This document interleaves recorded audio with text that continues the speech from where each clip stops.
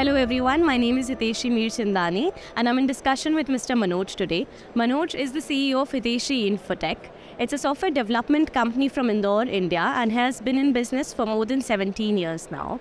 It provides end-to-end solutions in various verticals including web and mobile app development, custom software development, cloud computing, artificial intelligence and more.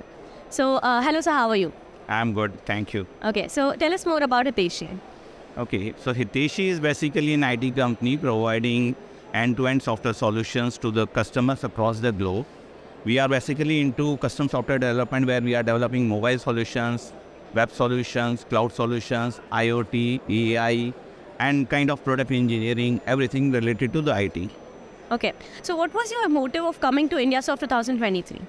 Okay, so we have been participating in IndiaSoft since last 7-8 years, and it has been several times a very good exposure, and considering this time it was a bigger expo clubbed with other expos, so we felt this would be another good experience for us, and for the same purpose we have been here.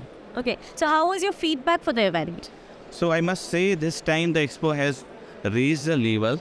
So far we have been participating in the expo since last 10 years and we have been to several international expos, and I can say this has been equivalent to at par of international expos. Okay. Also, tell us more about the future vision of the company. Okay, I would say technology has evolved so much in last few years.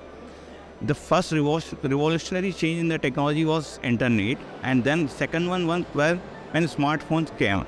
And I believe at this point, today, artificial is going to change the whole world. And HITESHI would prefer to help businesses to adopt the artificial intelligence to compete with other businesses in the market.